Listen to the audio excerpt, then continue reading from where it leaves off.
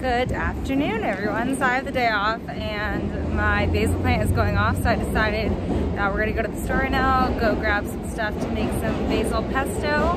I already have the basil that I grew at home from the Basily boy, and I'm gonna put some of my purple basil in there too. So this is one of my favorite grocery stores simply because of how big it is and how extra. Like, do you need this many types of jam? Probably not. All I need is nutritional yeast and then some greens, which is not a lot, but that's all I'm missing. So, finally found it. And now I'm just gonna grab some greens and then get out of here. It's honestly really cringy filming in a store, so this will be the last clip. All right, so I made it home, and first off, I'm gonna show you guys my basil. So this is the purple basil that I got. It's growing like crazy. So as you can see, the leaves down here are purple and then a little bit green on top. So we're gonna use a little bit of the purple basil. Also, look how beautiful the plants look. Everyone looks so good. Roslyn flexing as per usual. And then the bulk of the basil will be from my other basil plant, the Basily boy, who is just doing so good. So I'm gonna harvest some of this. Also, look at the girls. Everyone's doing so good. Okay, I'm gonna show you guys what I got from the grocery store too. I got I'm doing this in my living room because the lighting's better. Got some kale, some broccoli, both organic. The hope is one day I'll be able to grow these own things in my own garden, but for now, the grocery store will do. I got some almond milk because I ran out, and then nutritional yeast. I've never actually used any of this. It says cheesy, savory seasoning without the dairy. The reason I got this is because for you vegans out there, I am making a vegan pesto because I try to avoid dairy as much as possible. I'm not vegan, however. So I'm using this instead of like Parmesan or some cheese. And then also, the most exciting thing I got was this package when I was walking into my apartment, and it's from my dad. So at some point we're gonna open this, but back to the pesto, let's get to harvesting. All right, so depending on how much basil we yield today is how much pesto we'll be making. I'm hoping I'll have enough to, wow, these are awesome sprigs. I'm hoping I'll have enough pesto to give away to my neighbors as well. I love to share what I make with them always. Okay, so we got a pretty good yield from Basily boy, I'd say. Let's see what we get from that purple basil. Yep, we're gonna make it so that she's just got a little sprout left. But hey, that's pretty good. Look at how beautiful that is. Oh my goodness, I can't wait to eat this. Also, my hands smell so good after picking the other basil. All right, so here's everything you need. I wrote it down. So you need basil, a cedar nut of your choice, garlic is optional, I'm choosing to do it, lemon juice, nutritional yeast or cheese of your choice, salt, and an oil of your choice. So I'm saying it's Haley's pesto recipe because, you guys, I'm using a nut I'm sure you've never heard of called Baruca. It's from the Amazon forest, and they taste, I don't know, they taste really good, like super mild, but I really like these nuts. I'm gonna try using it in a pesto. I usually just eat them as a snack in my granola, but we're gonna try using that nut. And then I'm using olive oil as my oil. Instead of cheese, I'm using nutritional yeast. And I am using garlic, which has already been cut up because I'm lazy. And then I do need to juice these lemons. And then look at this basil yield. So, pause the video right here if you need to see ingredient list, and let's get this party started. First things first, I just measured how much basil I have. I have 3 cups. So my recipe only calls for 2, so actually I'm just going to use that other cup for, I don't know, maybe I'll give it to my neighbors right away. Let's juice some lemons.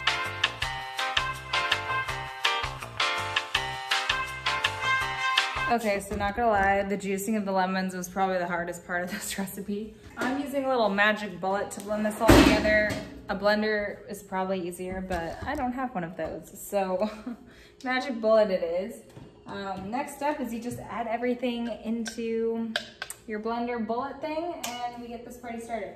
3 tablespoons. You can do a nut of your choice. You cannot find these in the grocery store. You probably have to order them online. So 3 tablespoons, 1, 2, and 3. This should be fun. Now, we're gonna add in the garlic and the lemon juice next. 2 cloves or 2 tablespoons if you already have the minced stuff like me. 1 and 2. Calls for 2 tablespoons of lemon juice. Man, I bought so many lemons, but that 1 lemon I just juiced had a lot of juice. 1 and 2. And I'm gonna blend that together. Yum, this looks delicious. So if you know me, you know I love salt. I literally have a bag of Hawaiian sea salt. Shout out to Auntie Tara for giving me this. The recipe online said 1/4 tablespoon of salt. I'm probably gonna put closer to like 1/2 tablespoon because I love salt. Not advisable if you're trying to avoid sodium, but I'm definitely gonna add a lot more salt than the recipe calls for. Or I'll do a teaspoon. That's about like 1/3 of a tablespoon is 1 teaspoon approximately. So I'll do that so I don't kill someone. I just added the salt in there, and then I'm gonna add in the olive oil. It calls for 2.5 tablespoons of oil. So let's add that in. 1, 2.5. And then the last thing, last but not least, is the nutritional yeast. So it says 3 tablespoons. 1, 2, and 3. All right, and then all that's left to add is the pesto. But first I'm gonna blend all this together. Add it all in. And so a lot of recipes online say to like cut the stems off and just get the leaves. I actually think all the good stuff is in the stems personally. So up to your own discretion, but I kept it all because I think every part of the plant should be used. Wow, you can really dance. Wow, you can really dance. He went. Okay, add a little bit of water. Hopefully this helps. Okay, the lighting in my kitchen is horrible and I needed this to be like a revealing moment. This is our pesto. I just blended it. Let's see what it looks like. I just poured it into this bowl. Oh my gosh. Okay, honestly, really impressed. Go me. Let's do a little taste test. Bueno. All right, wow. Holy shit. Wait, actually, you guys, that's so good. I'm not even kidding you. This is the best pesto I've ever had. And I made it, and it's vegan. You're welcome, vegans. I'm actually so impressed. Never made pesto, totally winging this. I mean, look how good that looks. Wow, okay, let's make some food now. I'm gonna make some cauliflower gnocchi with kale and broccoli, which is why I bought the kale and broccoli from the store. While that's cooking, I'm going to open up that package, but first off, let's get to cooking because I am hungry. I did forget. I said I was gonna add some vegetables to this. I'm not gonna add a broccoli, I'm only gonna add some kale. So, I don't know, maybe a few stalks of kale. Also, I don't know if you guys have heard, but you're supposed to massage your kale. So I'm gonna add this to a bowl, cut it up, and massage it with some olive oil. Apparently it makes the kale taste better. And then I'll show you how I incorporate it into the cauliflower gnocchi.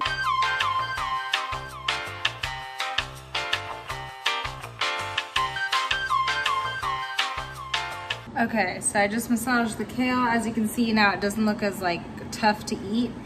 So I'm just waiting on that gnocchi to finish up. But in the meantime, let's unpack what my dad sent me. I'm so excited to see what I got. So for those of you who don't know, my dad is my bestest friend in the entire world. And I have a feeling I already know what this is. But let's see if I'm right. If I can open this. Oh yeah, it is! Okay, so my dad made these t-shirts, you guys, and he just sent me them. Oh yeah. Oh my god!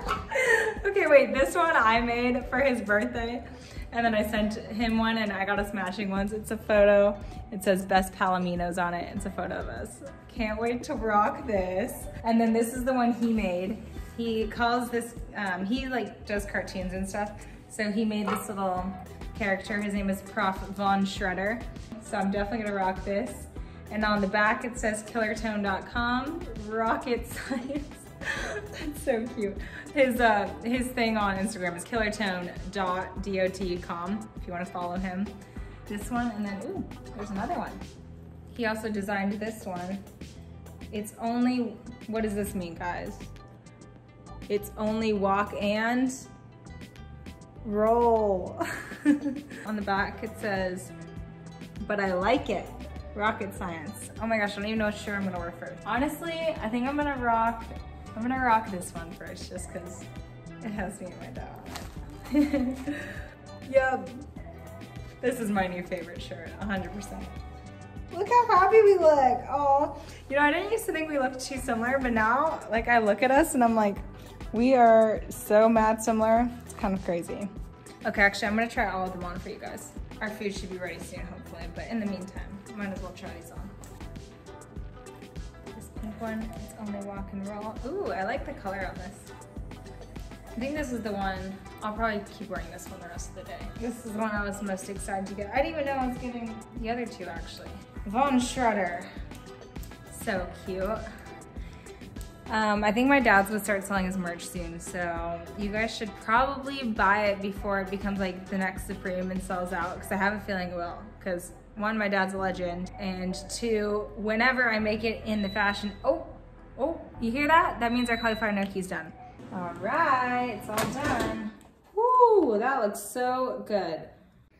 So we have our massaged kale. Look how crispy these look.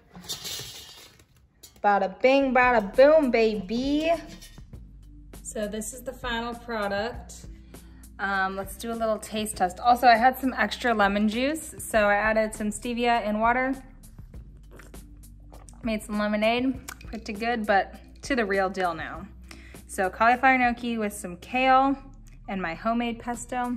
That's a big bite.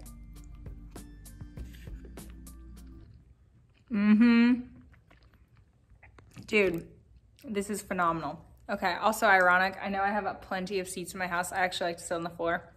So I'm gonna enjoy my lunch now, but hopefully you guys enjoyed this video of homemade pesto. I encourage you to grow your own vegetables and use them, your own herbs, fruits, whatever. It's so much more gratifying eating what you've grown out of your own home. So yeah, let me know if you make some pesto and what nuts and seeds you use, if you use olive oils or cheeses or like what variations you use. I'm excited to see.